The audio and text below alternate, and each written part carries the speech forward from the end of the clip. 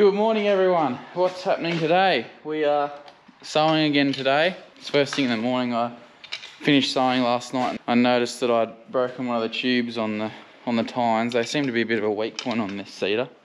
So I just fixed it this morning. And we're just about to go down there and finish this paddock off. There's about, I think there's not quite a hectare left, and then we've got the headlands to do this morning, and then we'll bring the tractor and seeder back here, and I'm going to cut the lucerne actually, because it's meant to be hot for the next week, like over 30 degrees, so that'll be third cut, which is pretty good. Pretty happy about getting another cut off the lucerne. It's pretty good too. A little bit finer stalk this time, which is yeah, which is good. Probably be a little bit better quality if we can get it.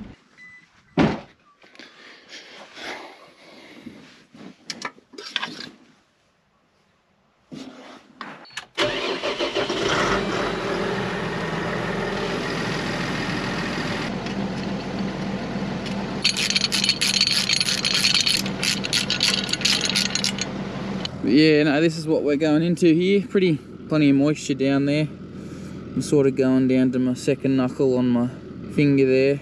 See if we can find one here. There's one there. Can you see that? The tip of my finger. So it's about right.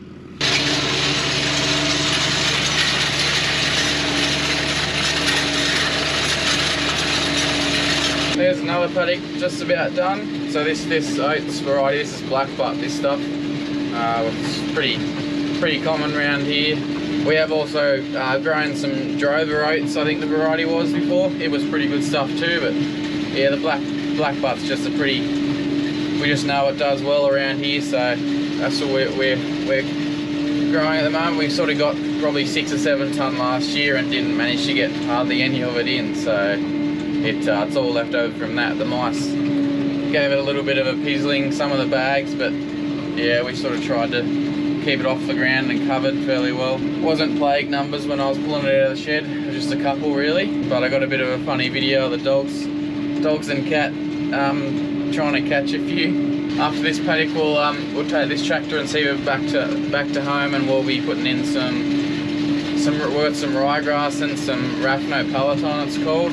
I think I have talked about it before, but yeah, it's sort of a newer variety, sort of like a radish cross a kale. You may or may not have heard of it. It's only been out for a couple of years, but we're going to try and put some of that in because that's really good for fattening lambs. So yeah, and then we've got some oats putting up at Doughboy as well, some wheat, and yeah, a couple of paddocks we'll put into a permanent pasture, but that won't be till a bit later on. Yeah, there's still plenty to do. We're cracking along with it pretty well. We'll get the other seeder going again, probably in the oats back up at Doughboy, just to make things go a bit quicker. So oats is pretty easy to put in. The old seeders, yeah, it's done a lot of work, that John Shearer drill. Dad bought it brand new, probably I'd have to be 20 years, over more than 20 years ago. I don't know how old it is exactly, but it's done a lot of work.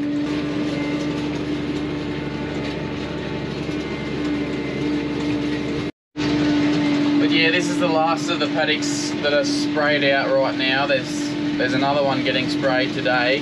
My contractor's doing that.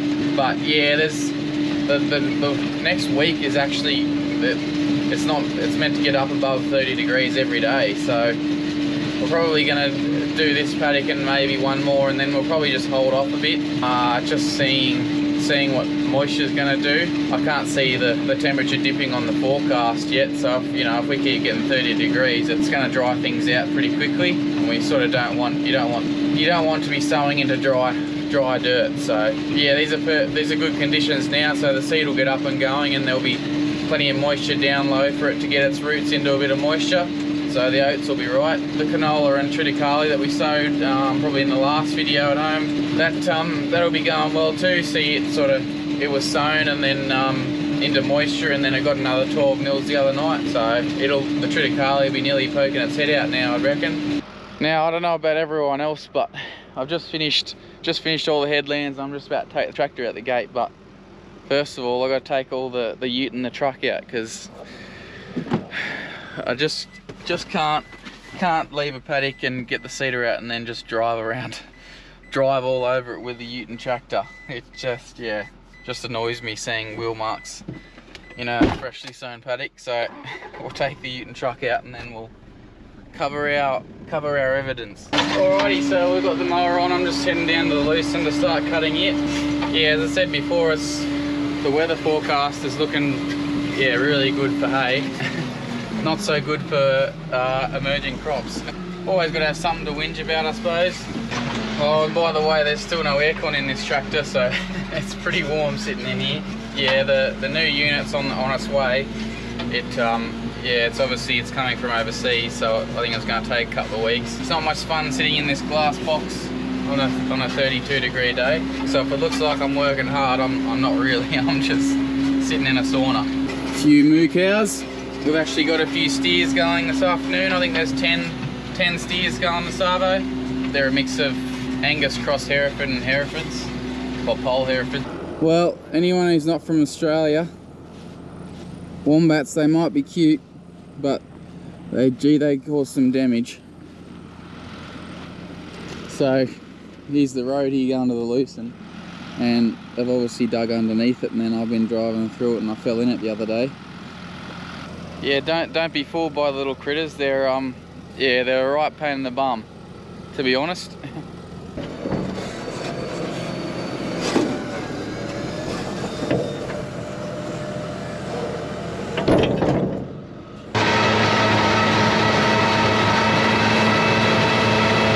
Alrighty, so here's what we're dealing with here. This is the Lucerne. So it's pretty well up above my knee, apart from, or most of it, apart from that bad yielding corner over there. But by the look of it, you can see how fine the stalk is. Well, I mean, I can see how fine it is compared to the last cut.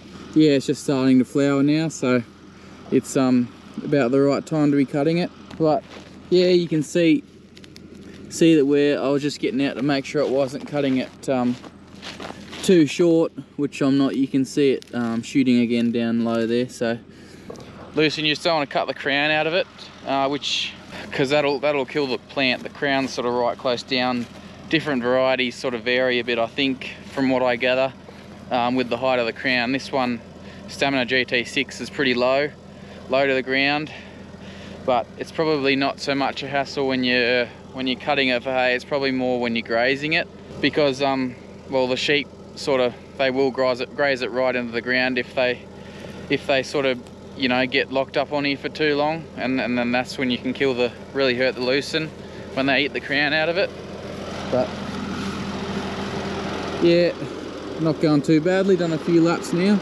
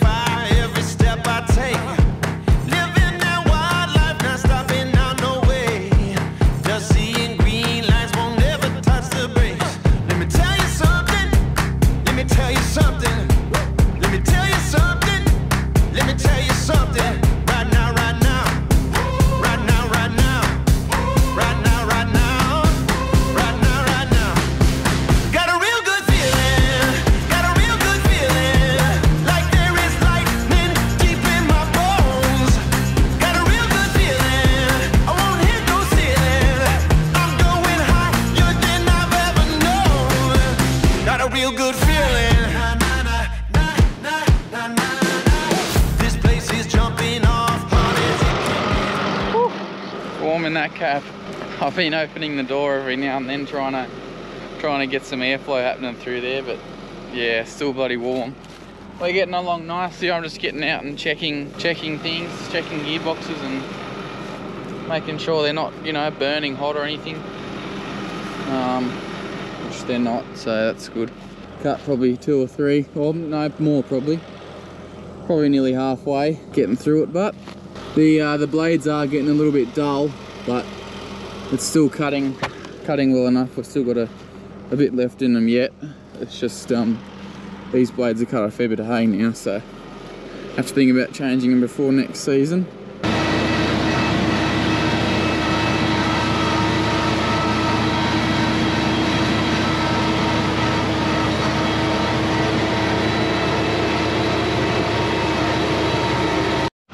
Well, I've just had the drone up for 5 minutes and did a couple laps. See if you can tell which row is the one, the ones I had the drone up on. Whoa. Well, that solves that. Maybe men can't do two things at once. Oh, that's woeful. Poor sheep that misses out on that bit of lucerne. Righto, I've just pulled up, but this tractor saying there's water in the fuel filter. So, been having a bit of trouble with this lately. I think we must have got a bad batch of fuel and it's just setting off the sensor. Just got to drain the filter. There's just a little bit in the little drain at the bottom that lets the water out. It's been doing it, you know, for a couple of weeks now, so I'm thinking we're probably going to have to drain the fuel tank, unfortunately. Once we sort of slowed down a little bit with sewing and stuff and like get the fuel tank low, so a bit annoying, but just one of those things.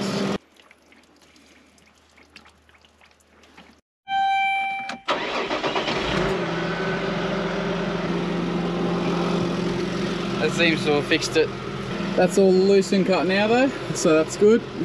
No issues whatsoever until the end there when that tractor played up. But I might come back a bit later on and plough that bit over there. Been meaning to do it this week, but it's just we've been busy sowing and it's just been a bit hard, so.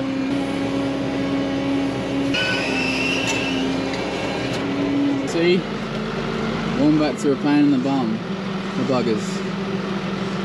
Look who jumped in the tractor as soon as I opened the door. Hey Max, you missed the tractor ride, did you? I bet you wouldn't have when you found out there was no aircon in here. Hey? What do you reckon? Max?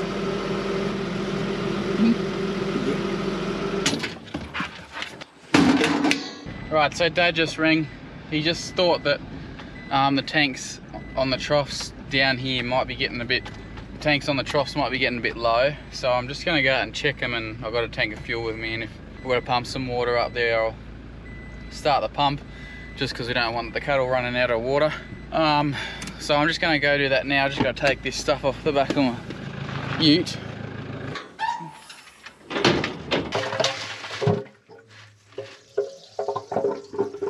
Yeah, I think it might be getting low. We'll go put a bit of fuel in it. It's just up in that paddock. Oh, it's sort of fenced off. You can't really see the tanks up there, but we'll go and fill them up. Yep. Pretty well empty, Mags. So this is just a cheap pump, Honda rip-off pretty much. Just because it's sitting out the paddock here, and it seems to do a pretty good job really for what we paid for it. It's yeah, it does a good enough job.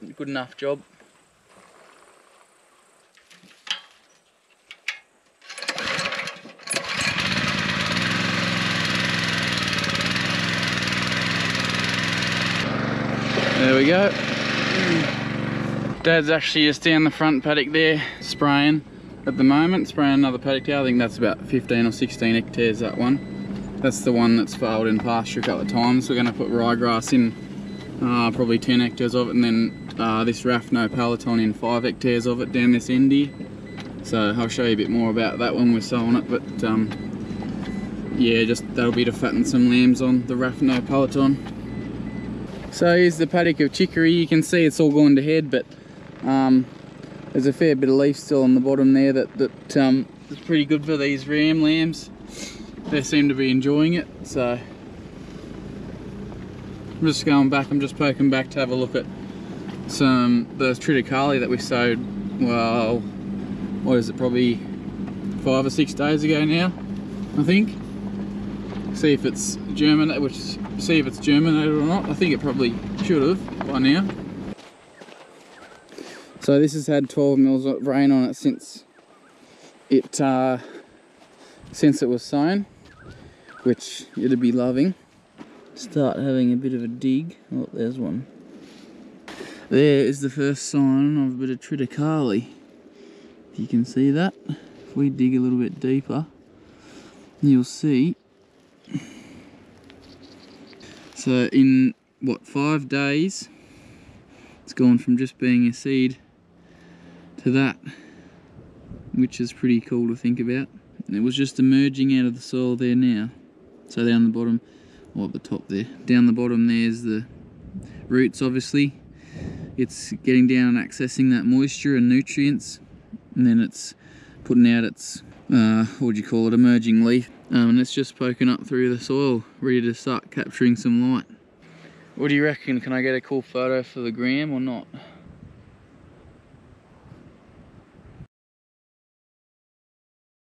So if we dig down a little bit, you can see what I mean by putting the seed in at the right depth, because that top couple of centimeters is just dried out enough that it, you know, there probably isn't enough moisture there for a seed to germinate. So that's why with the canola it's just a bit iffy. You just got to pick your timing a bit and make sure that, you know, there is rain coming in the next day or two, or, you know, you're going straight into moisture, because this canola is only going in that such shallow depth. It yeah, it can be a big risk. So I've just come out on the bike and Maggie to get some of these little rogue stud ewe lambs off this other paddock of canola that we sowed just before it starts emerging too, which I don't think it would have, but we'll have a look. I just got to shift them back into that paddock. I think there's a gate open, to be honest, so I'll go and check that and make sure there's not a big hole in the fence too. Push him up. Good girl. Ow, there's a thistle there. Push him up. Don't you go through that fence, you bugger. Push him up. There is a big hole in the fence. Right here. Yeah, to be honest, this bit of fence needs replacing. Or tightening anyway. Just now that we've got a crop in here. So I might have to do that in the morning. We'll go have a look at this canola, hey? Yeah, you can see they're a bit of a different, they're not that shaped leaf. They're that one down in the soil there. They're just starting to come out now. There's another one. Don't know how well the GoPro picks it up. It's a bit, she's not real flash on the close-ups, the GoPro, so I can always zoom in and later though. But yeah, no, it's coming up too. So there's only a little paddock, this one, there's about 4 hectares in here. But anyway guys, I think that's going to be the end of another video. I hope you enjoyed that one. It's exciting times with the crops starting to come up, so keep watching along and see how they perform. Yeah, things are looking pretty good at the moment in terms of weather and rain and stuff, so we'll see what happens. It can all change though. It might not rain again now for another couple of years, but each day is a day closer to the next drought, so sort of got to always be thinking about that. But anyway guys, yeah, hope you enjoyed it, and yeah, we'll catch you in the next one. Alrighty, see ya, bye.